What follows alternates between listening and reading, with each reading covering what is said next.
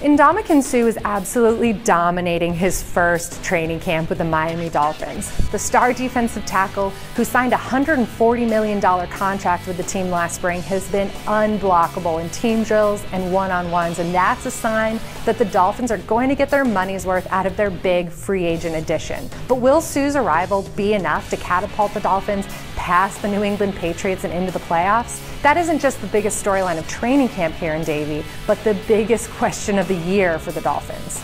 Jarvis Landry didn't generate quite the buzz of other rookie wide receivers last year, guys like Odell Beckham or Sammy Watkins, but Landry appears ready to have a major sophomore season in the NFL. Now that Mike Wallace is gone from the Dolphins wide receiving core, Landry could move into that role of #1 wide receiver, and he could be a really scary deep threat for quarterback Ryan Tannehill. The Dolphins have a great anchor for their offensive line in center Mike Pouncey, but both guard spots are in question. First-team guards right now are Billy Turner and Dallas Thomas, and both have really struggled in camp, particularly in their reps against Ndamukong Suh.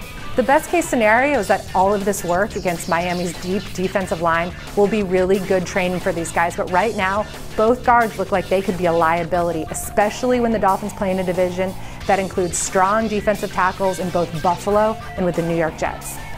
Maybe the biggest surprise here in Davie is just the lack of drama or questions surrounding quarterback Ryan Tannehill. This is, without a doubt, his team, and it will continue to be his team for the indefinite future after he received a new contract in the offseason. And while playing in a division with some degree of quarterback uncertainty with each of the other three teams, it must be reassuring for the Dolphins and for their fan base to have finally found such stability at that important position.